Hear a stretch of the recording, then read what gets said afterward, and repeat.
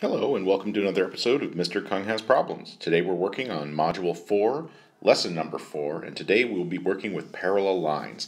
How to identify them, how to define them, and how to draw them. So let's take a look at a couple of problems from tonight's homework and see if we can get going. Problem number 1 starts off a lot like problem number 1 did yesterday. It asks us to, we'll read the directions here, on each object trace at least one pair of lines that appear to be parallel. All right. Well, I'm going to skip over the piano keys and the note. I'll let you guys take care of those. These ones over here. Oh boy, the chimney over here, or the bricks. There's a lot of stuff there, but I'm going to skip over here to the paper for a second. Let's see if I can look at lines. Well, the lines on the actual paper, right? Those look like they might be parallel. But I think also the edges of the paper here on the right and left side, right? Those lines look like they're parallel. They could go off to infinity, and they'd never touch at either end. So that's what I found on the paper. Let's see if we can find another one. Well, yesterday I did the skyline. So I'm going to look down here at the skyline here, and I see some lines that I think are parallel. For starters, I think the lines here and here are parallel.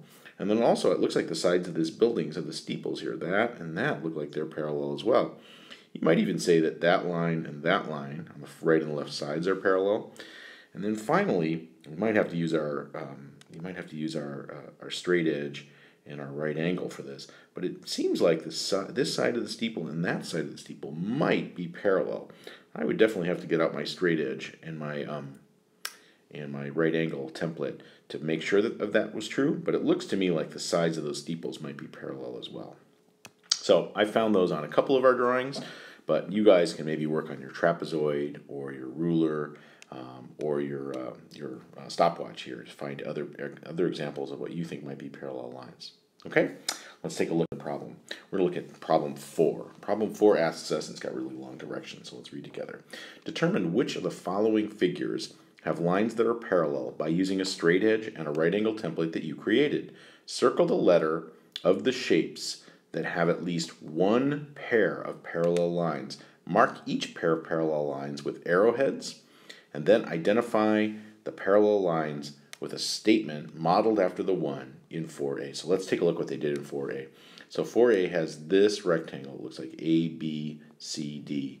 And they are looking at parallel lines, and they said, well, look, AB appears to be parallel to CD. So that's what they wrote here. Line segment AB is parallel to line segment CD.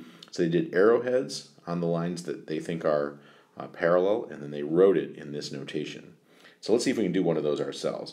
Let's take a look at letter B. Oh, also on letter A, I'm sorry, they also circled letter A because it had at least one pair of parallel lines. You know, let's stay on A for a second because I think they could have done more than that, right? As I look at A, it looks to me like line segment AC is parallel to line segment BD, so they could have written that too. They could have said that AC is parallel to is parallel to BD, right? And they could have written little arrowheads on those line segments as well. Awesome. We did a better job with 4A than they did. All right, let's take a look at 4B. 4B has this object, right? HIJK. Well, let's see. If we use our line segment and our right angle template, I think we will find that those two line segments are not parallel to each other. At the same time, though, I bet if we looked up HI and JK and we rested our line segment down here and we put our right angle in here and in here, I think we would find that these are parallel lines. So let's see. I'm going to draw my little arrowheads like that, and let's see which one it was. HI, line segment HI, is parallel to line segment JK. We'd write it like that. Awesome. Oh, that's right, and then we have to circle letter B because that is one of the objects, one of the shapes that has parallel lines in it. So let's take a look at C, and that'll be our last one for the day. If we look at our right angle theorem, it looks like we have a right angle here, but it doesn't look like we have parallel lines. Certainly these lines aren't parallel because they intersect here. Certainly this line and that line aren't parallel because they intersect here, and certainly this line and this line aren't parallel because they intersect right here. So, no, none, right? No parallel lines. I might even just add that here. No parallel lines.